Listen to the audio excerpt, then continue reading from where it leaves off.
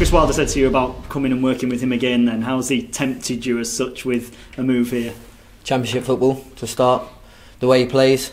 I mean, it's no secret I was watching the game on Friday, because when a bid gets accepted, you don't play for your parent club because in case of injury. Got told to come up. To be honest, it put hairs on the back of my neck. The atmosphere was unbelievable.